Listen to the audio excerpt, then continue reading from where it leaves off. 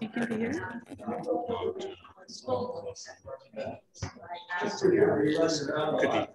Why don't you sit beside me? Oh, thank you. Sure. Go away.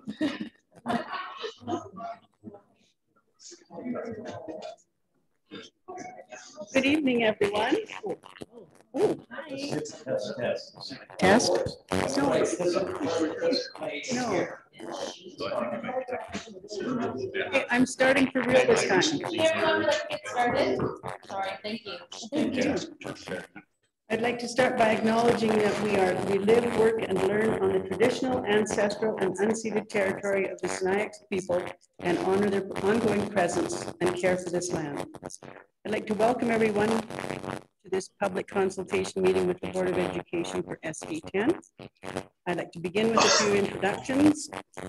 Tonight we have 3 trustees from the Board of Education, myself, Christy Dixon, to my right is Daniel Simon, and the far right is Laura Lee Brecky.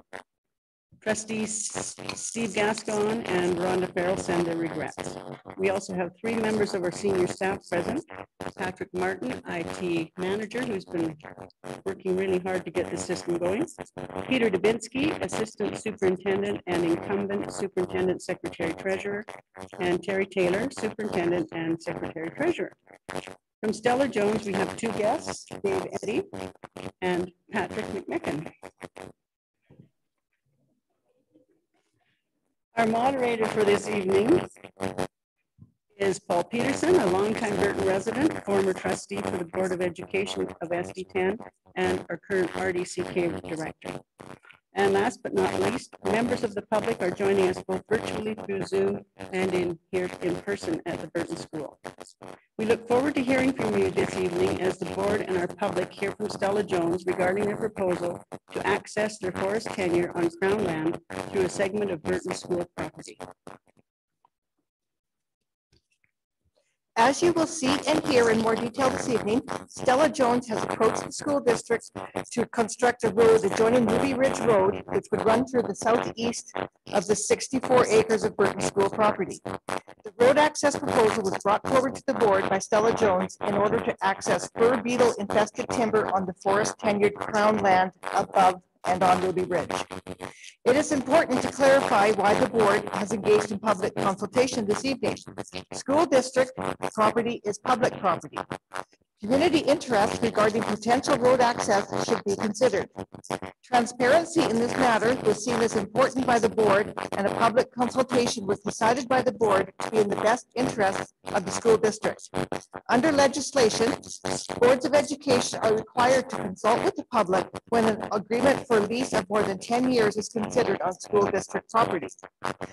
A record and documentation of that consultation must be available and provided to the ministry if an agreement granting road access is approved by the board. Finally, this engagement with public is part of the board's role as governors of the school district. It's also important to clarify what is not on the table. The meeting is about potential road access to school district property only. This is not a meeting about whether Stella Jones should log in their tenured land area or not. The Board of Education has no purview in that regard. Moderator, Paul Peterson, will keep the meeting on track to this regard and ensure that the consultation this evening remains about road access. Though we anticipate that the public may have questions about the proposed logging plan, the scope of the board consultation meeting this evening is to gather public input on whether or not the board should consider granting access to create the road on the Burton School property. At this time, it's my pleasure to introduce Paul Peterson, who has graciously agreed to moderate tonight's meeting. Paul will take questions both from the floor and from chat and Zoom. We will then begin the meeting with a short presentation from Dave Eddy and Pat McMicken. So, Paul Peterson.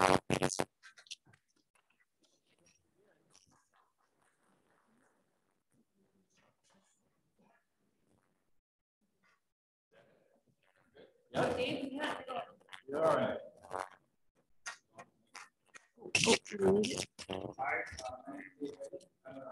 Sorry.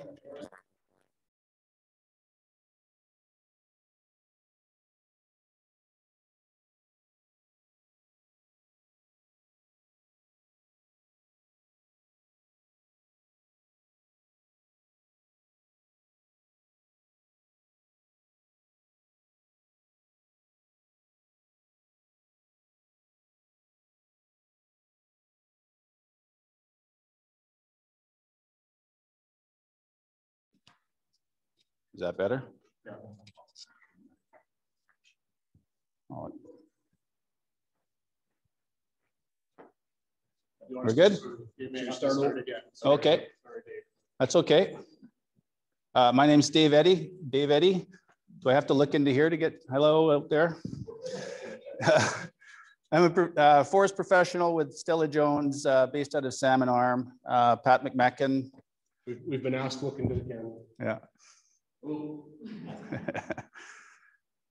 Stella Jones manages a forest license in and around Burton area in the Caribou Creek area.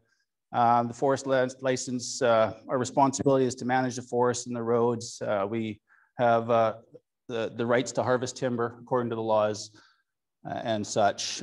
Tonight, we're here to talk about a proposal that we made to the school district, proposal to cross land, to build a road and cross land to access crown land that's right beside it, right and behind it. On that crown land, there is some bark beetle damaged timber that we want to try to salvage and try to remove the beetles from the area. So my presentation tonight, I'm going to explain a bit on why we're doing the logging here, why we want to cross the school district land.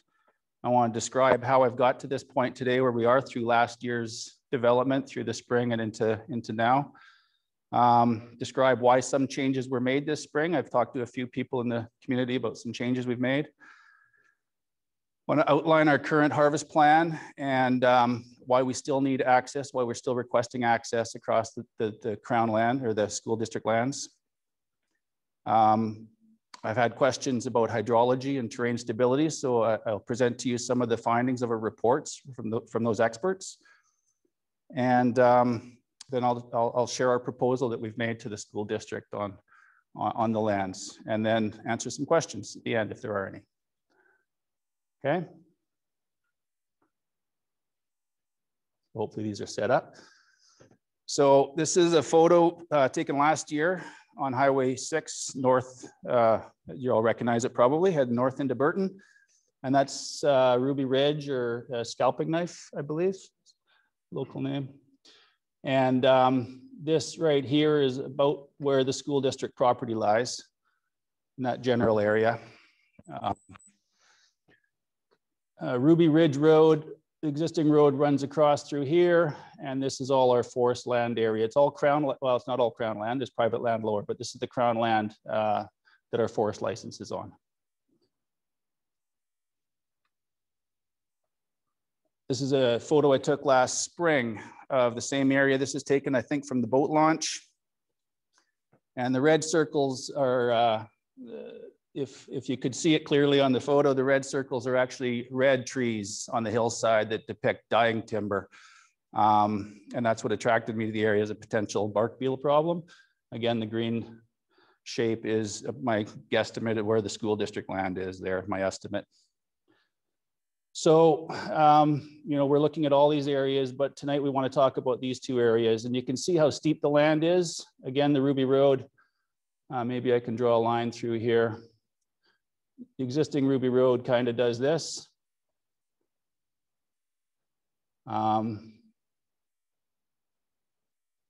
So, and you can see how steep that terrain is. Getting up into those areas is challenging. Lots of rock bluffs. Lots of steep, broken ground. Coming across through the school district land was one of the options I looked at. So my original plan, this is more of a plan view look from above. Those red areas that we saw back on the previous slide have turned into this shape. This is what we call block 80.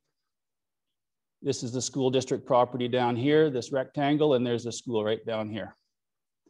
This is the power line. And there's the Ruby Road, the existing forest road that runs up through there. Oh, I'm sorry. Can you move forward? No, I want you to be able to see it. Yep.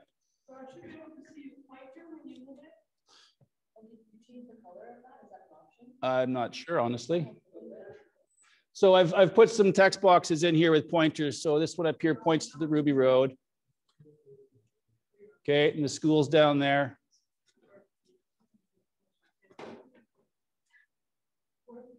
Okay, thanks. So I wanted this slide. It helps show where, I'll move over here for now, I guess. It shows where everything is in relation. So again, this is the Ruby Road through here. This is the school District 10 lands. And there's Burton Elementary School where we are right now. This is the hydro line that you probably recognize on the hillside above us. On the previous slide, I showed those red circles where the bark beetle was. This is the main one you see is in here and down in here. Those are the main two circles I had. In and around throughout that whole purple area is full of bark beetle. It's predominantly Douglas fir timber type. And this is how the shape has come out for a logical, safe unit to harvest. So this was back in January, November, December, January, when I first started talking with the school district. This was the shape I had. And this road access in through here is what we call the SD10 road. And that's what we're proposing to cross. It's a couple hundred meters within the property, and then it gets onto Crown land. And our logging operation would have a landing here. This red is a trail where we would cable harvest this steep ground and then forward the wood down to here to put on trucks and then haul it out. So that was our proposal last fall and through the winter. And then as we kept discussing things into the spring, there was some changes that were made. And some of the changes occurred because the Ministry of Forest asked me about a more total chance plan of where roads might go, how to respond quicker to other beetle outbreaks. They also discussed a little bit about visual concerns. So basically in the end, they asked me, can I improve my blocks and roads for longer term planning? So I looked at another road option. Also during that time, I found that there was more beetle. Outside that area, I found more bark beetle in the timber. And then we also decided that we'd consult with an expert regarding wildfire behavior in this area, history, and how bark beetle infested timber might affect the wildfire behavior. So that's what I was doing this spring. In regards to this proposal, is that going to stay highlighted? I guess so.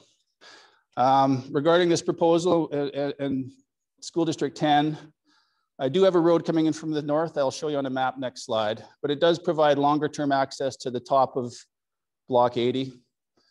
It's a more logical road location for that hillside and addressing future beetle issues, if any do occur. It does provide a good control point and access for wildfire fighting crews if there is a wildfire on the hillside.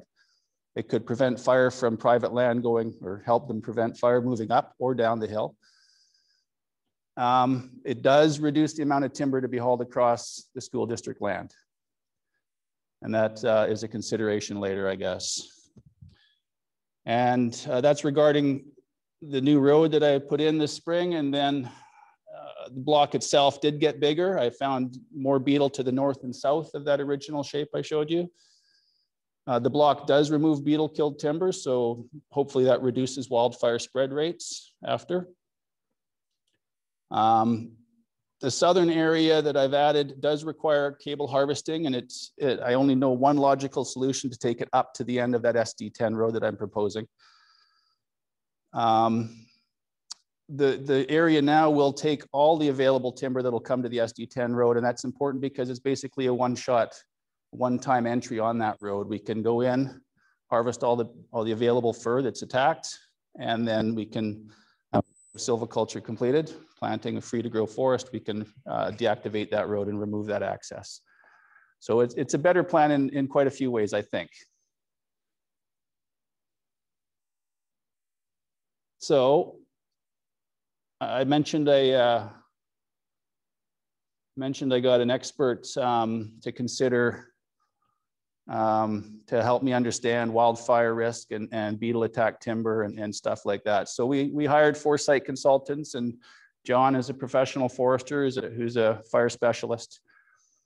And we asked him to consider whether the wildfire risk considerations for harvesting along Ruby Road. That's what the title is. And the objective was to discuss and inform stakeholders of the proposed units. The units are our cut blocks and roads, and the influence that that development will have on wildfire behavior and wildfire risk in the area. There's a lot of technical jargon in here I'm just going to pass over. I can go through it more later if we have questions. John's found that when he looked at the polygons, the different timber types and areas, there is moderate and high risk polygons in this area. The risk in relation to wildfire, threat of wildfire. And then, sorry, he does point out here, reminds us of wildfires of the past in the area. And I think this second to last one in 2003, I think that's the large unit across the lake that was probably a pretty frightening experience. And behind us here as well. And behind, okay, thanks.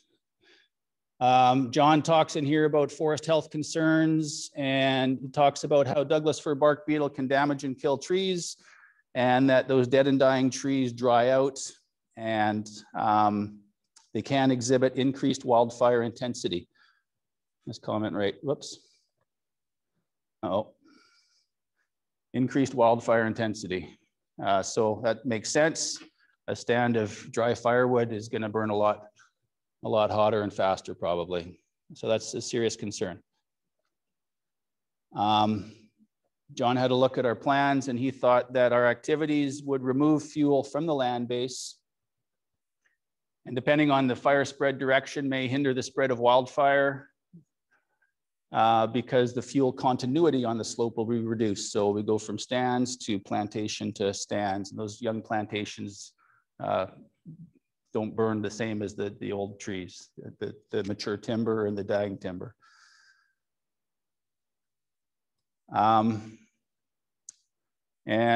Furthermore, the proposed units around Ruby Road would help establish potential anchor points and access that could be used by the BC Wildfire Service in the event of a large wildfire approaching the community. He mentions that the effectiveness of the proposed harvest area as a fuel break could further be developed into a more substantial fuel break over time if harvesting was to occur at different elevations within the area of interest.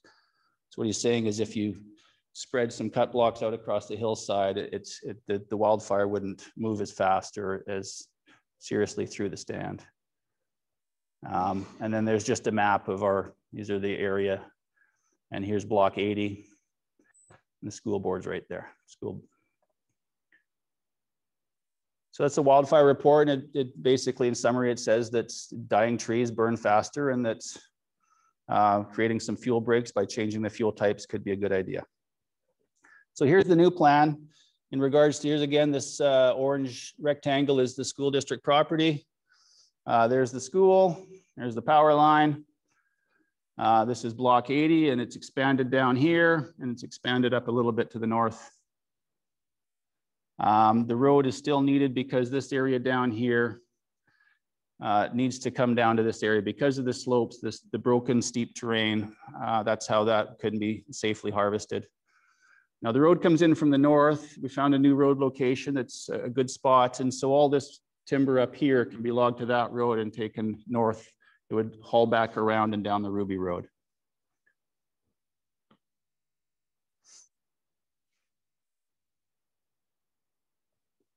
And then I believe I have the same in that sort of photograph vision view, which some people prefer.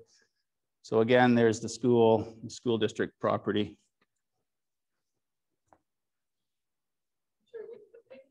The pink on the side is what I was going to do is just sort of drag this over and do this.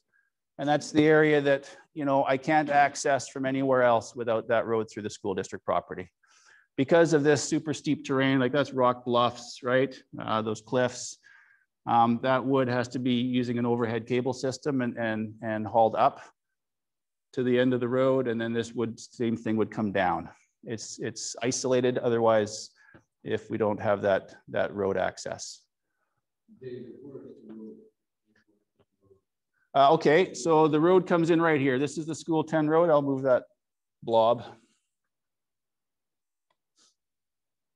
So in red here, this is the School 10, the School SD 10 road. And this yellow off the end is a temporary trail where the tower, the cable yarder would sit on. And so this wood would be using an overhead system dragged up and down and then skid to a landing and then hauled out.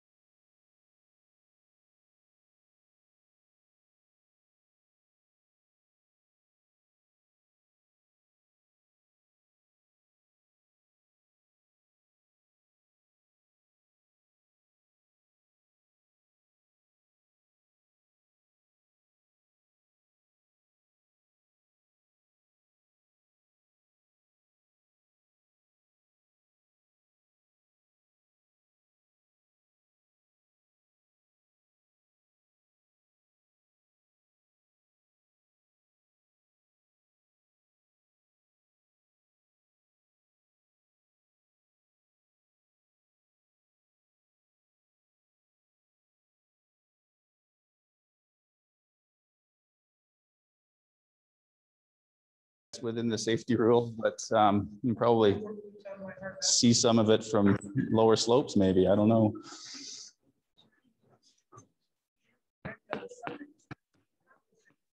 We can arrange something. I'll leave that to Pat. Something that you would like to do, we can make it happen. Yeah, we can.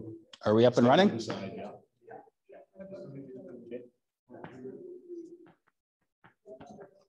Right from the beginning, eh, Chris? We're good to go? Okay.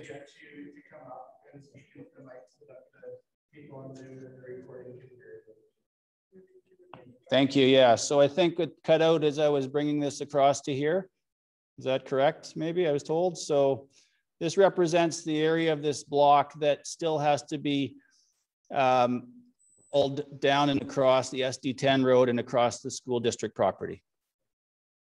That's because of the very steep broken slopes and the harvest systems that are required to harvest that area safely.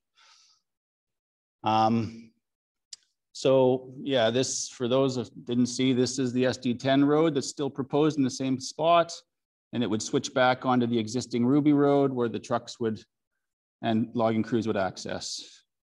This yellow is a yarder road. It's a temporary trail where the tower or the yarding machine would sit, and it would use overhead systems to drag the wood up and down. So that's the current plan.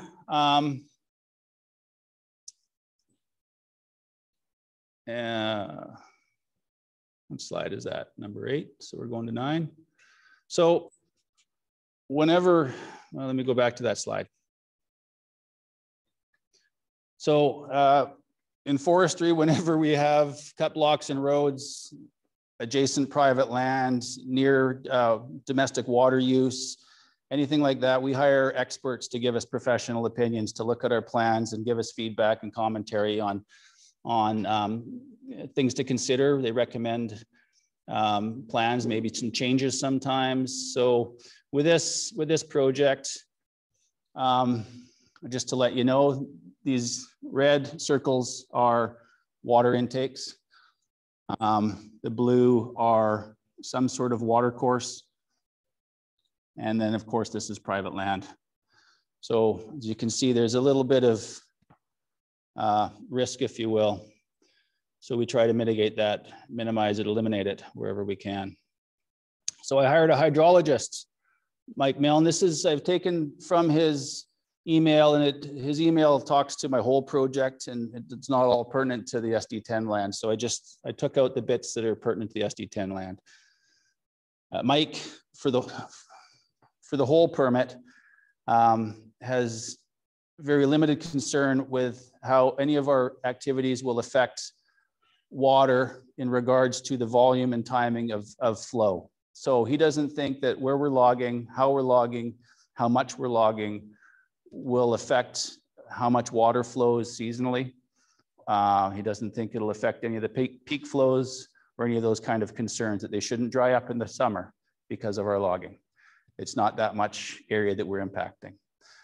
So he has very little concern to that. He did caution me though that sediment could be delivered down to intakes where the streams are. So he suggests some things to consider. So what I've done is this again is across the whole comments that are to the whole project, and I'm just going to talk now to the SD10 land, but I've underlined some of the highlights and I've lettered them so to address each of them down below. So he talks about sediment being generated perhaps from systems with downstream water intakes. With systems, he's talking about streams or water courses. He considers that sediment can be delivered when we're trying to upgrade and upgrade roads, build roads, or haul. And we should try to do that in dry or frozen conditions. Makes sense. Don't do it when it's muddy. And he says we should apply some shutdown guidelines. Letter C there. So for this project, there are two intermittent non-classified drainages, but they are water courses that flow down. They are not connected to any water intakes. There's very low risk to those intakes, to any intakes in regards to the stream flow, surface stream flow. We are going to propose our road construction if we can get permits in time for fall and winter, this fall and this winter harvesting in dry and frozen conditions. We'd like to try to finish logging before the next beetle flight next spring if we can. And from shutdown perspective, when we were doing road maintenance this spring, we did initiate shutdown. We had some spring rains. Was it early June, late May, or early June? I think there was some rains, and the crews did shut down for a day or two because it was the appropriate thing to do. And we will apply the same strategies to our road construction and logging. The hydrologist also suggests that sediment can be generated by road washouts, slides, and erosion events that could result from culvert failure, diversions of flow. So with regards to road washouts, slides, or erosion events, we have hired a geotechnical expert, and we have walked the area, all our roads and cut blocks. We've done it twice. I'll show you their feedback. Is this still on? Hello? Okay. Okay, thank you. And the engineers indicate that there's a very low to low risk of any landslide resulting from our proposal. And the geotechnical review did approve all our culvert placements along the SD10 road. So I'm going to go back to that previous map just to show what I was talking about there. So we talked about streams. There is a water intake down here, but I understand it's not on a stream. The stream is not connected. There are no other streams that we impact. And then this road here, these are culvert locations that the engineer and geotech expert have suggested we put in just so that we don't cause any diversions of any big rain event or anything like that. So fairly well thought out. There's a very, very dry hill. There's two non-classified drainages, water courses that come together, and then they just go underground and disappear. I was there this morning, and there's no water in the culvert. There's no sign of a channel. there is a water course there, water flows subsurface, but from a sediment delivery perspective, it's a very, very low risk of delivering sediment downhill.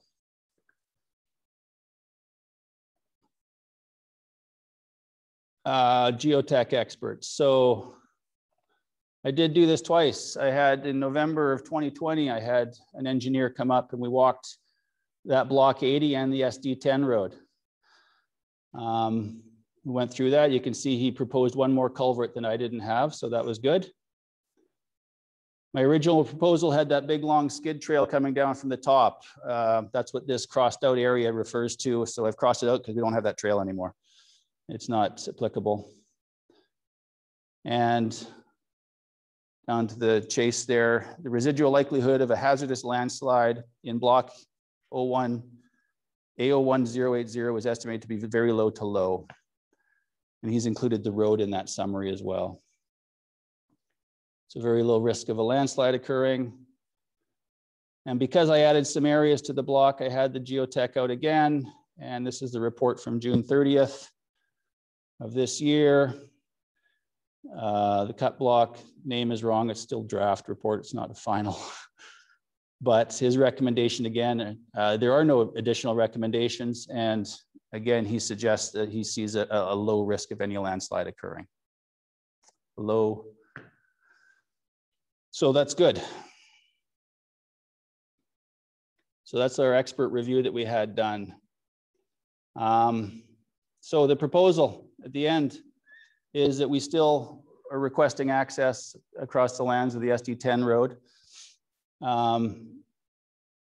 And the proposal in the bottom there, this is what we're proposing is that, I'll just move it back up, sorry folks.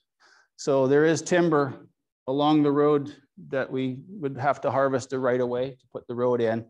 That timber is owned by the landowner. We'd have to get a timber mark, but that's the school district 10's timber mark, and that wood is owned by them. So we could sell that and proceeds could go to the school district 10 for sale of the logs. So that would go to the school district. Of course, it's their wood. Stella Jones has offered a payment to the school district under a road use agreement that would be applied to all of the wood that is hauled down the school district road. And that's what that highlighted area is again.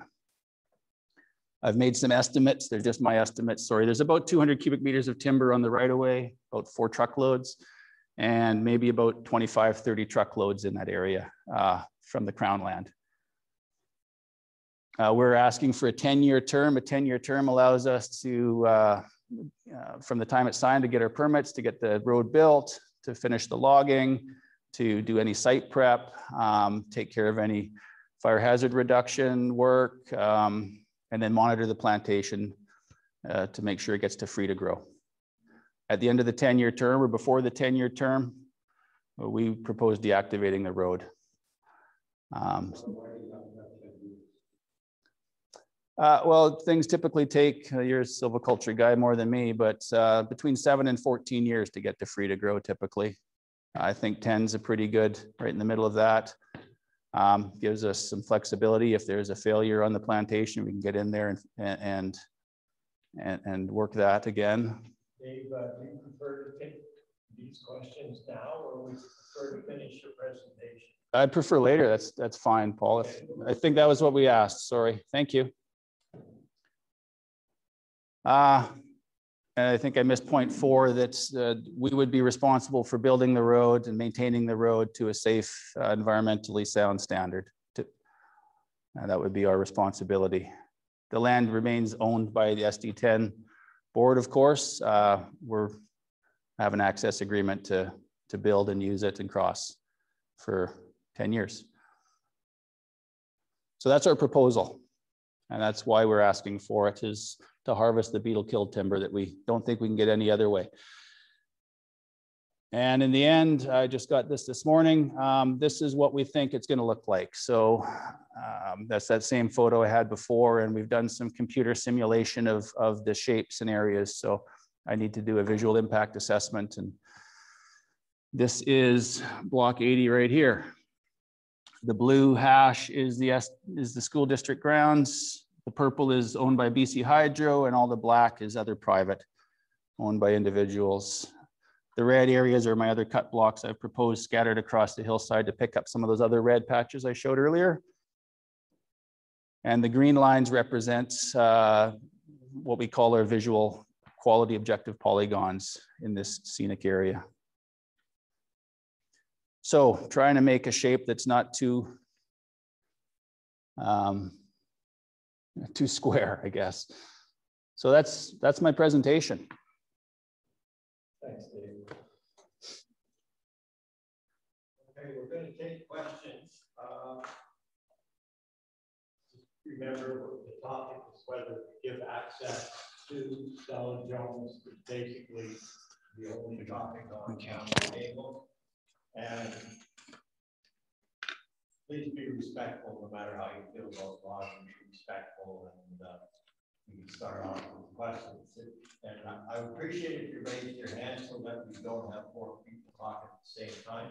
Would somebody like to start? So maybe I'll just jump in. I can turn this thing on. Oh. And maybe I'll also intersect, there are people on Zoom who have questions as well. And so we want to make sure that they have an opportunity to be able to hear any questions. So, hi.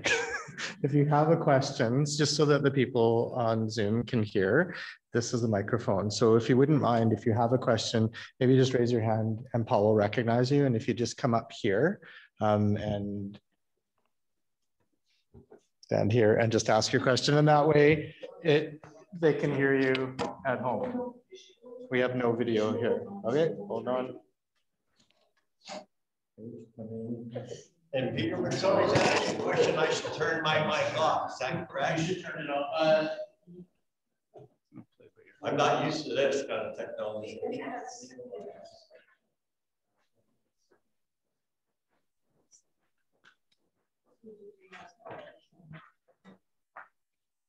It'd be so great. We don't have to deal with Zoom anymore. Yeah, probably. Zoom? Yeah. Working from home's kind of got us nice, except for my cats.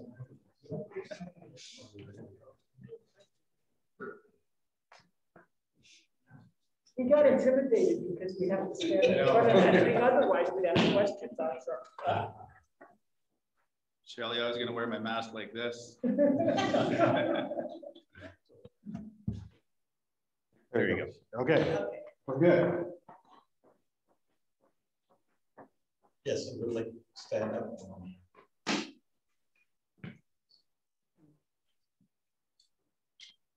Yeah, so we just grab them. I just had a quick question about the deactivation of the road. You talked about the road providing access for firefighters in case of a fire on the hill. But then if you deactivate the road, oh, you know, it's. You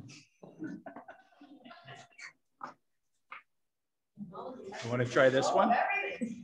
If you deactivate the road, does that destroy the access for the firefighters? That's a good question. Are we live or do we know?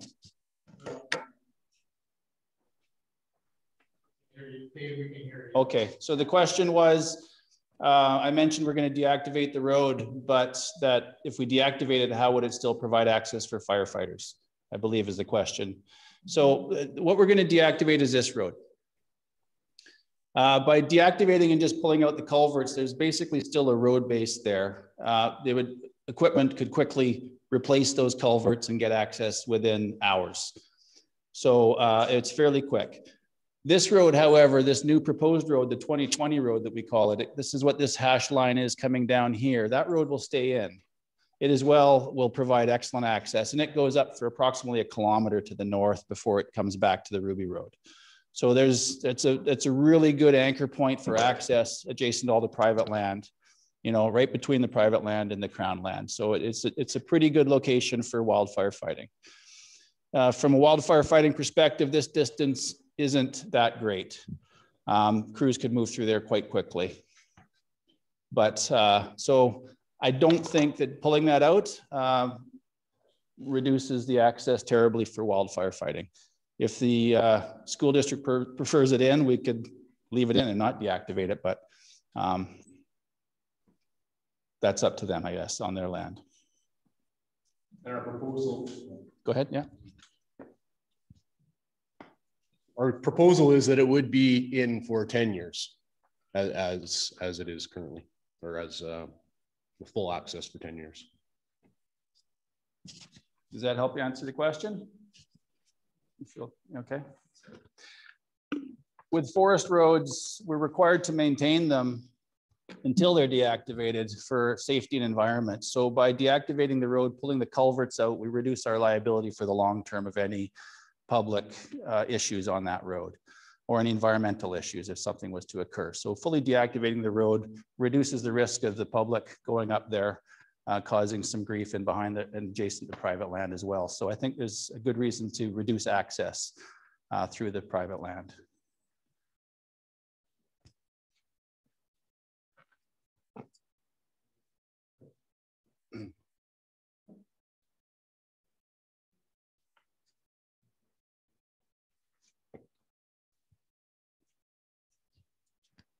We'll zoom in there. Patrick, how about now? All right. So this question is from the Valley Voice. And the question is, at today's values, what would the rough value be of the school district logs and the road use agreement? So Dave, if you could respond to that, that would be helpful. Today's values, Pat might have better knowledge of today's values, but it's, we're talking about the timber sales and the road use agreement. You're doing some quick math for me, Pat. Thanks, as I stumble here. 200 meters of timber, yeah, about 4 loads of logs. 20-ish grand.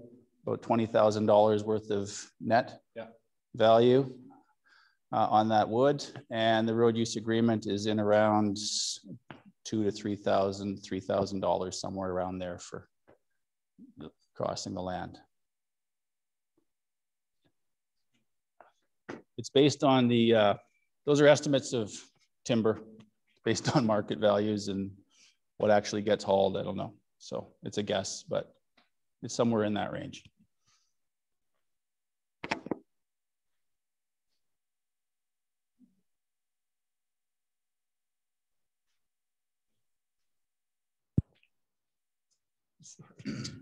So are you saying that the district will get money for every load that comes out that travels on their land, or just for the 200 cubes that is actually standing on their land? The 200 cubic meters on the land is their wood. So the sale of that, the proceeds less the logging costs would go to the school district. That's right. So the value of the access is that do you pay, like if you haul, I don't know, 200 loads, I have no idea, but say you haul 200 loads on that stretch of road, do you give something more if you haul 200 and less if you haul 100 loads, or is it just a flat rate? Or any? It's controlled. The rates are approved by the government when we apply our cutting permit, and they typically want them as a cubic meter rate. So by the cubic meter. So it would be a rate based on, it'd be a rate per cubic meter for all the logs, all the crown wood that comes down the SD10 road. I see, okay. Does that answer it? And that's the $3,000 that you were talking about? I'm estimating around $3,000, yeah. Sounds good, thank you. When I mentioned it earlier in the slide, how the road from the north affected the SD10 land, the original agreement had all this wood coming down there. And that, of course, would be a higher return to the school district. But for those reasons, for better access, better wildfire control, it's addressing all the beetle concerns, it makes much more sense to have that road up there. But it means less wood to come down the SD10 road.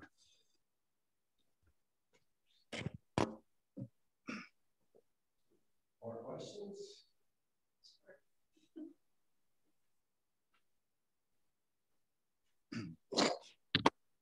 So mine is the water source. and it's a spring. You Alice? No, I'm Brenda. Brenda, sorry. Oh, on the school district land Yes. here. Yeah, okay. Sorry, I thought you meant And this I one. have a concern. Am I going to have an issue with my water? Because you're right above me. And you had mentioned that, because we don't really know for sure where my spring comes from. It's in the mountain as far as my arm can reach in a hole. That's where the spring is. And you mentioned that there was water. There was water up above and it went into the ground and came down. That could be the source of my, part of the source of my spring. I don't want, you can log all you want. I don't want the road. That's all. I'm just, it's my only water source. And I can't risk losing my water source just for a company to get some money.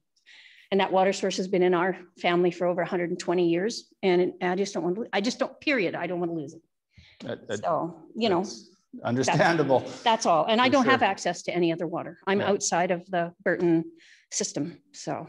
Did you, yeah. I'm the red dot right behind the school. Yeah, L. Yeah, yeah. Okay, thank you. Nice to see you. We talked on the phone a while back. That's why we hired a hydrologist, and without x-ray vision, we don't know exactly where that water comes from, and it does percolate. He does refer to that in his report. It percolates in ground, and that's why the hydrologist feels there's going to be no effect. Very, what was his words? Very low to very low effect on the quantity.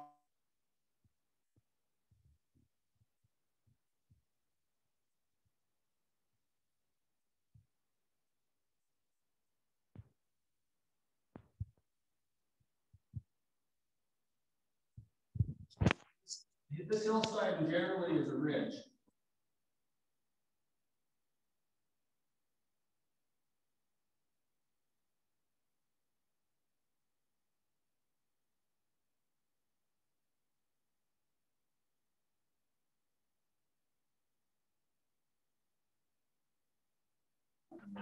I probably hit the button again because I got to hold it like this, not touch the.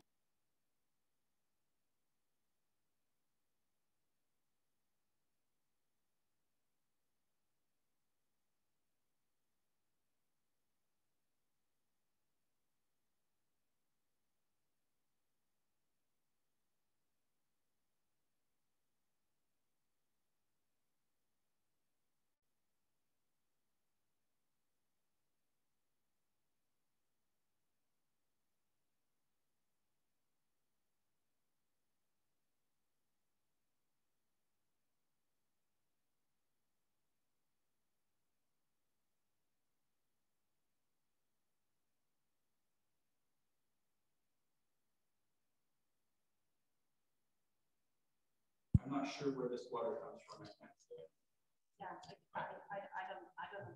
Very valid concern. I understand. Did you get any of that? It probably came through the other mic. I didn't touch the button, I swear. Sorry.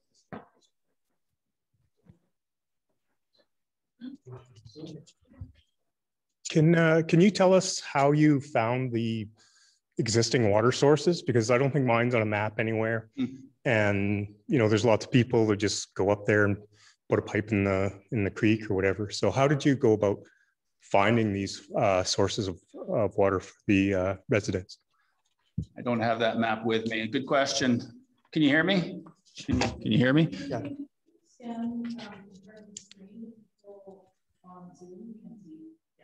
Okay. So there is government data that maps water intakes, the licensed intakes.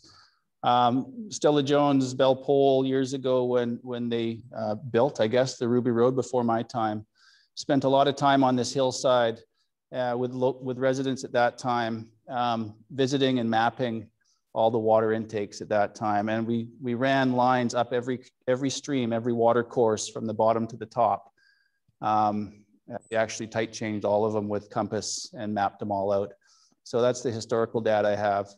I've been trying to contact many of the local residents on the main systems that I think we may have more impact on than others, if you will, right? The ones where we might cross or where logging is adjacent and it's directly connected to an intake.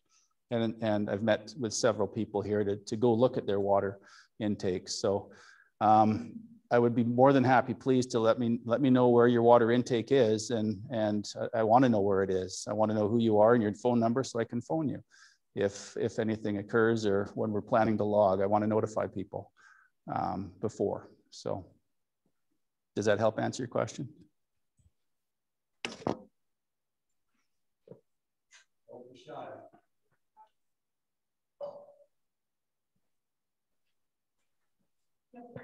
Down if I'm a little bit too off topic. Did you notice much of the beetle damage being done to the logs on the property, on the SD property? I did walk there when I was first talking, and Hugh Watt from NAC4 was helping the school district understand, the board understand some of what we're talking about. And he asked me to have a look because he was concerned. There is some red trees up in the area. So I only walked down. I've walked this many times up and down. There is some beetle right in here, right adjacent. We have beetle right to there. So I'm going to assume that there is beetle right there at the top of the property. There's a bunch of dead wood in here that I think is from lodgepole pine years ago. There's some dead standing and dead down. But really through there, I don't recall, but that was last year before this year's flight. I don't recall any beetle. It's just above my head a little, but I'm just curious if like SD should be doing any kind of work to remedy their property before it becomes a problem.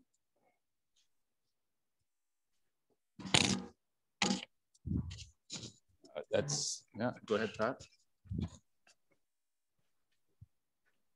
Well, it's not for us to make that decision, but if the school district decides that they would like to do that, Stella Jones would be very happy to help them out with that, but that's not for us to do. Yes. We would provide those services pro bono.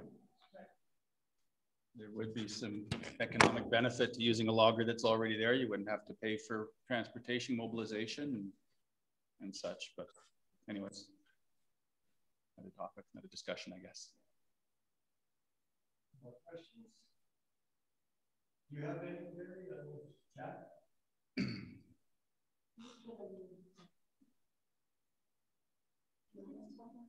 Yes.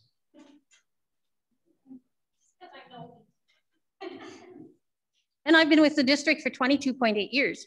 And when I was with the district, they logged this here area to build this school. And they didn't get to, you remember Paul, right? You were still trustee then. Yeah, I know, mine's half gone. Anyways, they had to fight. The secretary treasurer had to fight to get any of the money back. They had to submit it to the government, and they don't get 100% of the money. I don't know why. It may be different now. It might be something, because that's a while ago, 95, 96, I think the school might have opened. But yeah, he fought long and hard, the secretary treasurer, to get money back, and they didn't get 100% back. So I would hope, because it's not a bunch of money, but the district doesn't make a whole bunch of money out of it if it's the same way as it used to be. That's just my brain remembering stuff.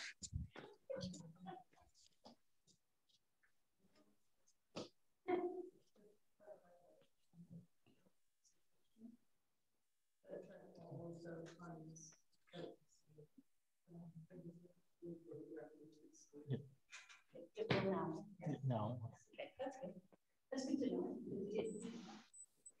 So I'm just curious, because this is new for me.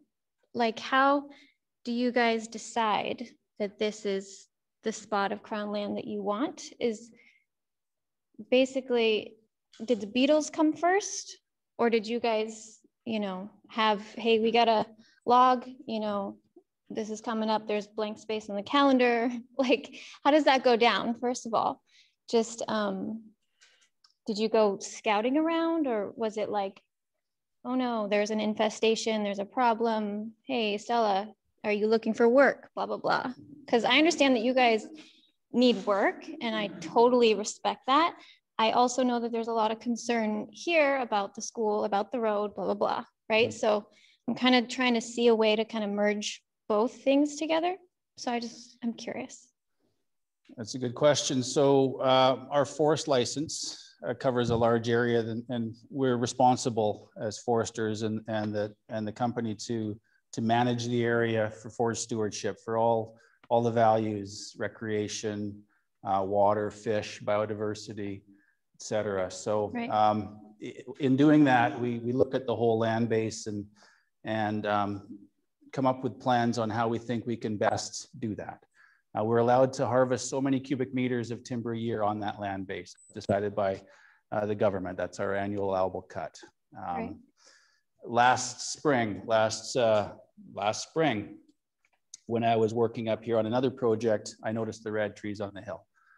At that time, if any of you can remember, it was a little bit challenging to get up the Ruby Road, but we did work our way in there, and we did do some flights with drones. And then we noticed those red patches. So the red, as I know, is a beetle. It's dying trees. When they're in patches like that, I know from experience, it's beetle trees occurring all around southern BC. It's an issue. It was a lodgepole pine bark beetle before, and now Douglas fir bark beetle. So sure, we would rather. It's good for our business to salvage these trees, to use this timber while it still has value, to prevent it from spreading and killing other trees. So it's good business to try to salvage this, to try to get rid of the beetle in the long term, because the remaining forest around it will stay healthy longer. Does nature ever cure itself with this beetle situation? Yeah, not always in ways that we like necessarily as humans. And the lodgepole pine, the mountain pine beetle, for instance, destroyed hundreds of thousands, millions of hectares of forest across the province. A lot of it burnt in the last few years. So yeah, basically these things go in cycles. These trees are 120, 130 years old. And as we get older, we tend to get sick sometimes, and same as trees. They're less able to fight off the beetle.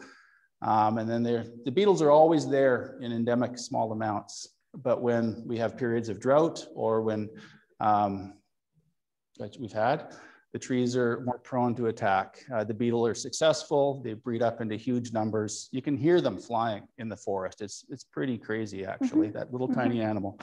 Totally. I emptied our traps today, and I got a peanut butter jar full of beetles from the traps.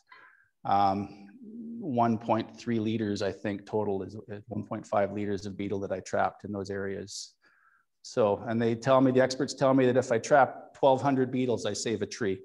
So I don't know how many trees I saved today, but each two of those beetles would make 20 or 30 other ones, right? So yeah, it's crazy how fast it grows.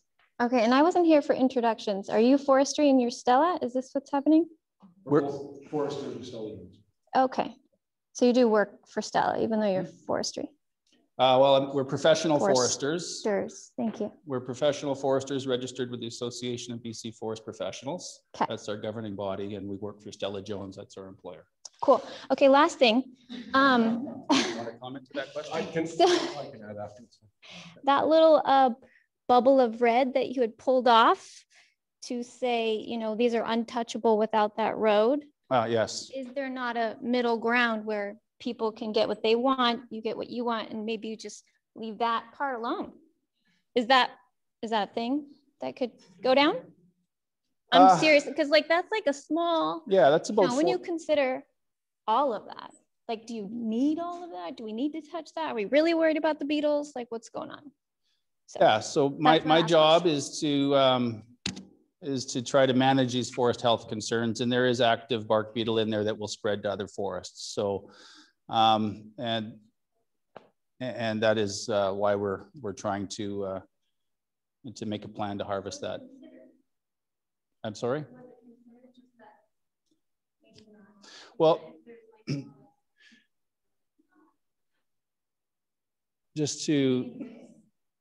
my original plan, if you can see that, doesn't have that area in there because last fall when I was there wasn't any beetle in there. And now there is. So that's why it's in the plan now. It is about the beetles. It's about trying to stop that spread, and we call it sanitation. If you can harvest it while the beetle's in it, or salvage when the beetles are gone, and just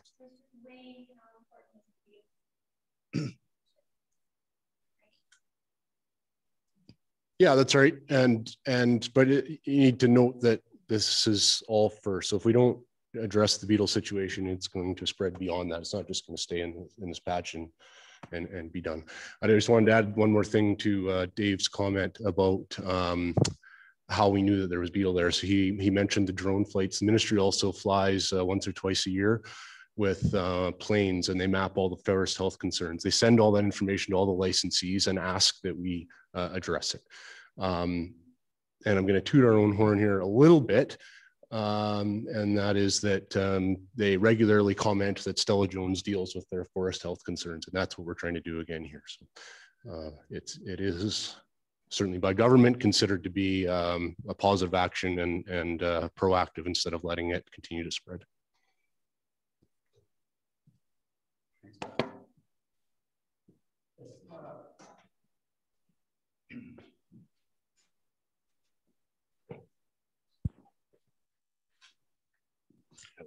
Hello. Thank you, David, for your presentation. Question for you. Can you please show me what your intentions are for the... Can you speak down a bit? Hi. Is that better?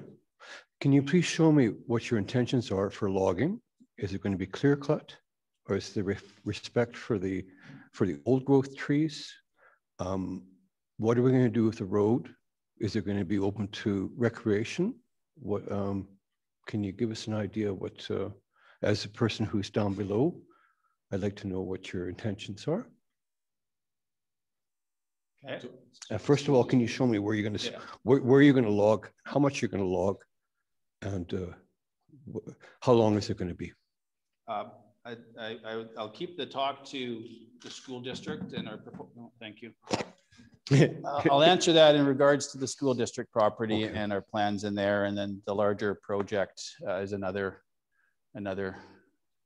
open house at another time. Yes, thanks, Pat. So two separate processes here. Tonight we're here. So this meeting is only for the school district? Yeah, it is. Yeah, this is put on by the board, and we're invited to present our proposal. So regarding the school district and the school district 10 road, our proposal is to deactivate the road to limit public access across the school district lands. That is our proposal. This area to be harvested that would come down the school district 10 road, the road, and can I move this? The road, there's a little bit of a bench of land right in here that the road will sit on. And from there, we'll have a tower machine that'll use overhead cable systems to bring the wood downhill. It'll bring the wood downhill to here and then uphill to there. It's very steep ground. It's 50 to 70% in grade, so it's quite steep. So like when you make the road, where is it going to come out? The road? The road itself, where is it going to come out? Where's okay, the school? So we're sitting here. Okay. On the school. This is the school district land. Right.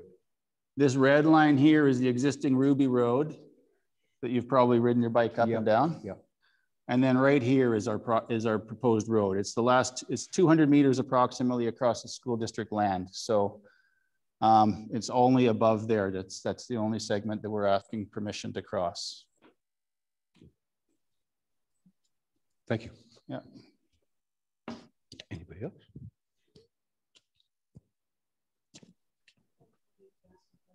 Oh. Yep. Hold it, and you gotta hold it to the legs.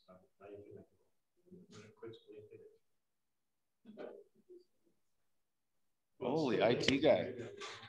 Patrick better watch out for his job there, Paul. A few minutes ago, you mentioned the degree of slope. Can you show us the direction of the slope, please? Sure. Let me draw if I can.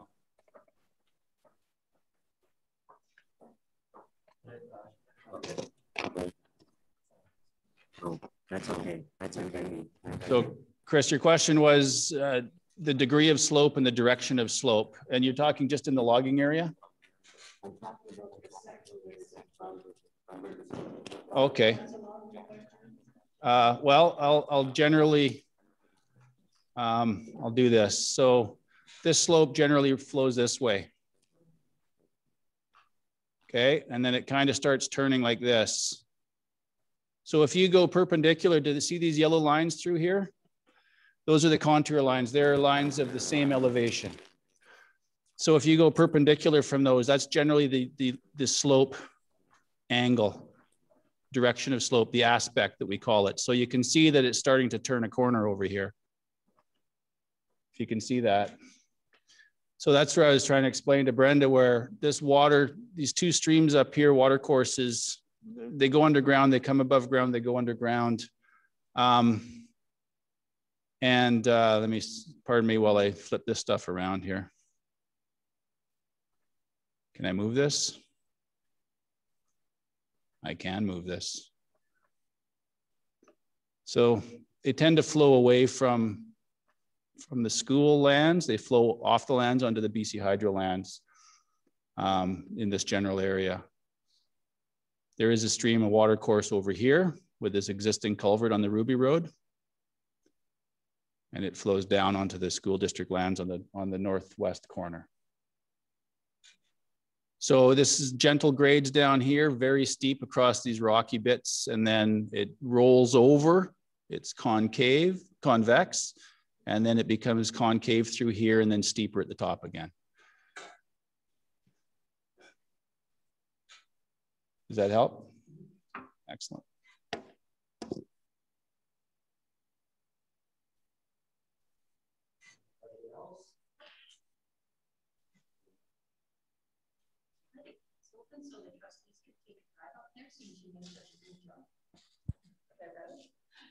Did you want to ask questions or this? With respect to the school district, where are we? Where are we at this point? Are you going to have this meeting and then we're going to vote, or what do you want to go? Where do you want to go with it?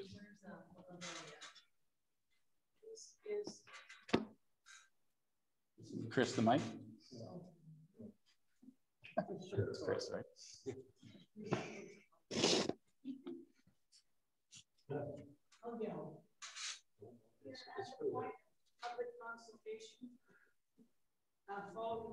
I believe we have, I don't remember what the closing date is, but several days for people to express their concerns or their approval in writing to SD10. Terry, what's the website? Or I know that's the website. Would they direct them to me?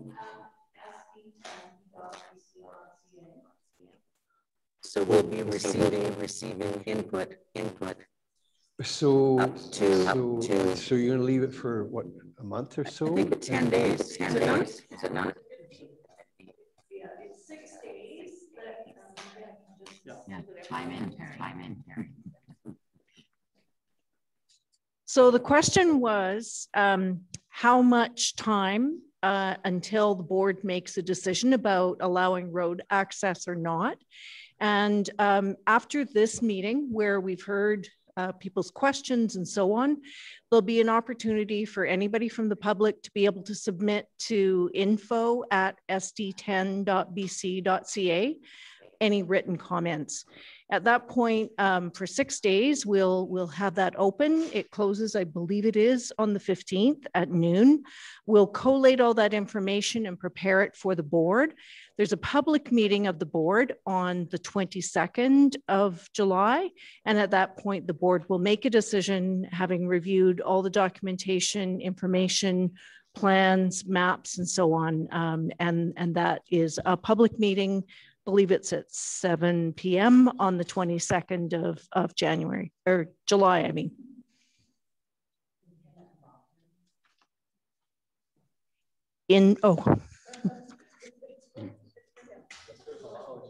Take away from Bob. I'm sorry.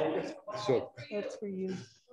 6 days to make a written proposal for. Yes, 6 days to make a written proposal, and people already had an opportunity from May until now to also submit in writing. So we have received 4 submissions as well, and the board has reviewed those, but 6 additional days after tonight. It's a bit, 6 days is Close. That's close. Thank you.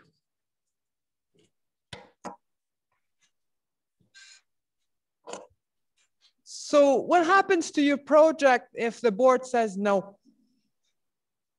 Well, if the board says no to access, some considerations we have for harvesting or amending our shape, perhaps to take some of the wood uphill.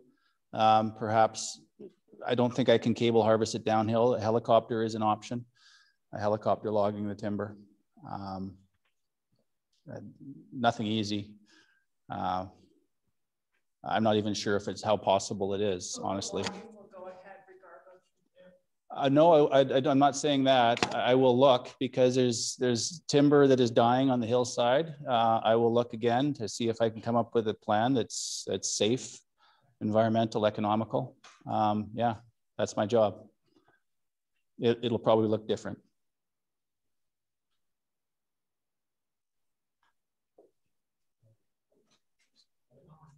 Yeah, sure. It's a secondary question to my first question.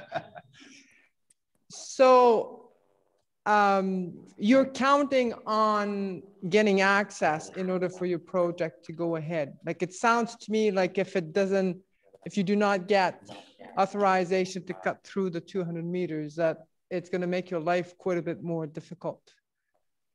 So you're secretly hoping that. Well, yeah, it's a plan that I think is a good plan for this area. If that wasn't private land, that's where I would put a road across Crown land. It affects this amount of wood right here in this color here. That's the timber that is really difficult to access from anywhere else because of the steep slopes, the terrain. Can I ask a question? Do you have any data on how many lightning strikes you get in that area? Because there was 710,000 from the over the last couple of days. Isn't that what I read in the news today? Not in Burton. Sorry, that's scary. I don't have that data, but I don't remember it in here. But I know that there was a lightning strike last spring before I was on the hillside because I remember smelling the smoke from that fire as I was walking.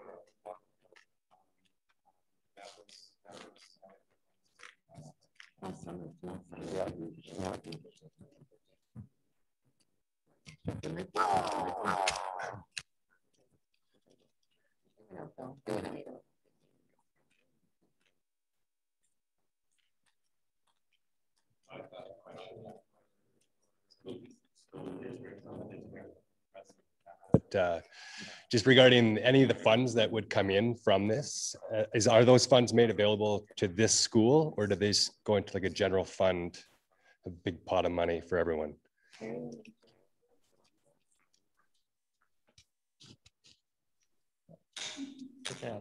We can answer it together. Yeah, so Peter and I will answer that question together. That question has been discussed by the board. It would be a board decision about what to do with the funds, but certainly initial preliminary conversation is that it should go to benefit Burton School. It's here, so yeah, absolutely. That's a great question.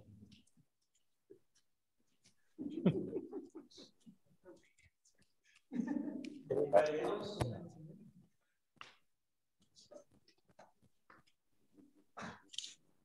I'm just going to throw it out there to remind everybody that cutting down trees is actually not the only way to get rid of beetles as well. So if SD10 is worried about the beetles, we could totally like gather together traps, different options. So just remember that when making decisions. That is one of the strategies we're using to try to minimize the spread of the beetle. Is I've got traps out there. I lost one to a bear this past week. I don't know, it's down, it's been chewed on, but like I said, I over a liter of beetles that I caught, which is, it's impressive when you see it.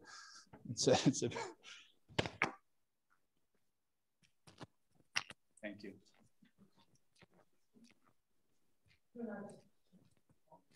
We just each have a microphone. The understanding that I get from this conversation is that whether you get access from SD10 or not, the logging is going to go ahead anyway. So whether we give access on the land, and maybe if there's no access, it'll be more difficult to get that little chunk on the steep slope, but the rest of the logging is going to go ahead anyway. So, and the concerns about the watersheds and the water intakes are not really affected by 200 meters of road. They're affected by the logging. So tonight's meeting, from what I gather, is do we give access on the SD10 property or not? All the concerns that have come up tonight are all excellent concerns as far as I'm concerned. But whether we give access or not will not going to change anything about the concerns that have been raised here tonight. Am I understanding this clearly, or is it, am I in my bubble? Should I wear my mask?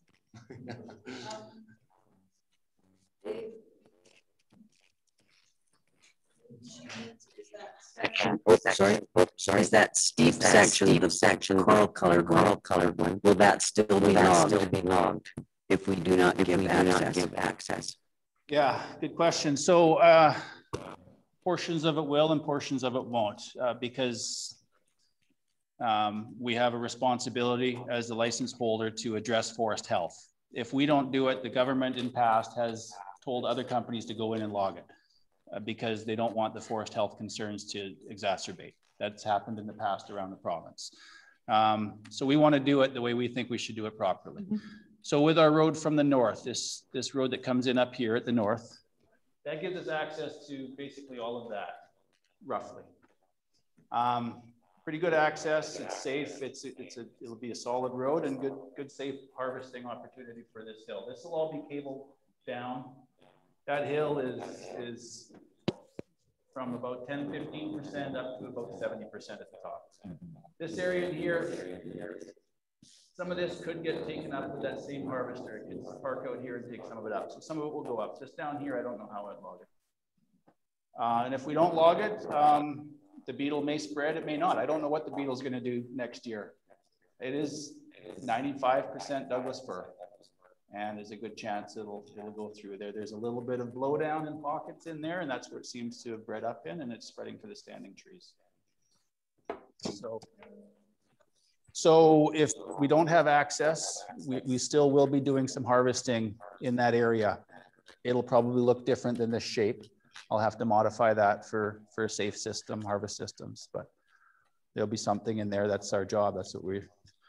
That's our obligation under our forest license. Basically,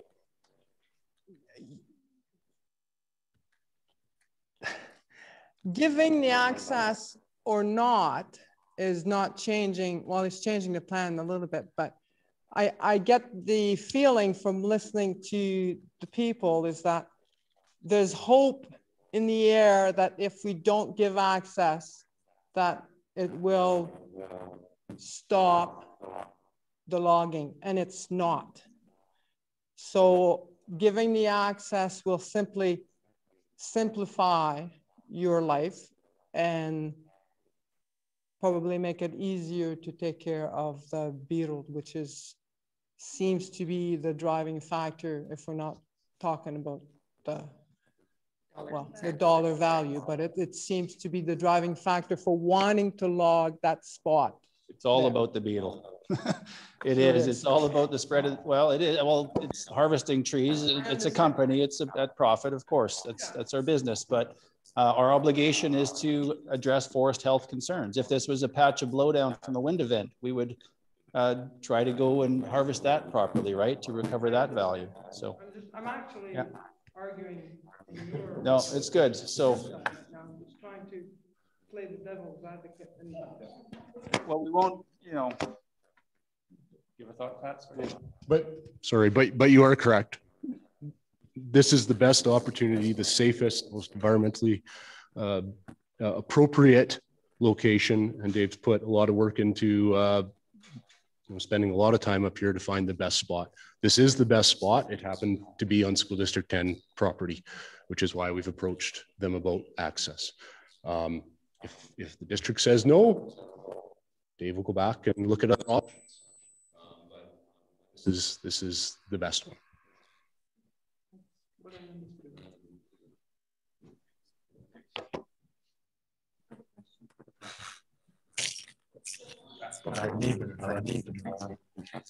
Can you tell us how much and what kind of equipment will be going across school property? Well, the phases would typically be, there would be the falling of the trees, which be hand falling and or a feller buncher. And then this is to build the road. There would be an excavator and a bulldozer to build the road. Then for the logging, there would be a combination of hand falling and feller buncher. Feller buncher would do the lower angled slopes. The hand faller would do the steeper angled slopes. There'd be some ground skidding, and there would be that tower cable system.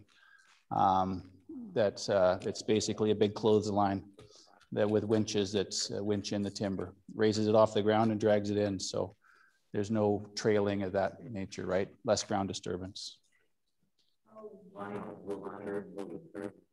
The curves? Is that the question, sorry? Yeah. So the trucks, again, the plan is at the end of the SD10 road, there's a level bench area, and that would be what we call the landing. That's where the trees are landed. They get processed there into log lengths that can be loaded onto a truck. And the trucks would, of course, haul down and around and out. And then there would be, at that area is typically the branches, the bark, the broken pieces, the small tops, this slash that's left, it would get piled up and disposed of. And the Crown will tell us that we have to do that in a timely manner because there'll be beetle in that. So we'll want to burn that as soon as possible after harvesting, whenever it's safe to do that. The running surface of the road on the straights is somewhere around 5 or 6 meters wide, perhaps. Through the corners, it'll widen out to maybe 9 meters through the switchback. Switchback has about a 15-meter radius through the corner. It's engineered to safely take a truck. There'll be a ditch on the upside, on the uphill side, on the cut slope side. The ditch will be 1 meter wide and 1/2 meter deep. And there's, I think, 4 culverts on the map to go in that stretch to help get water, any surface water across. The right-of-way that we log is typically around 20 meters wide. Typically, it varies depending on what we need to do it. 20 meters. 20 meters is about 66 feet. How big is 66 feet? The width of the gym.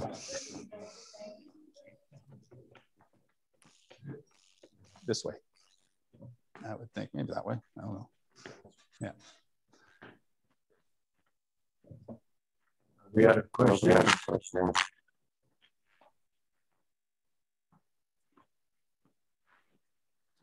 I guess I'm the wind up person, and I want to thank everybody for coming. And I received a lot more clarity than I was speculating. Most of my speculations probably. Thank you for commenting, clearing things up, and now the school district or the Board of Education can do their thing. Read the input. Decision will be coming down soon. Thank you very much. Thank you very much for your presentation.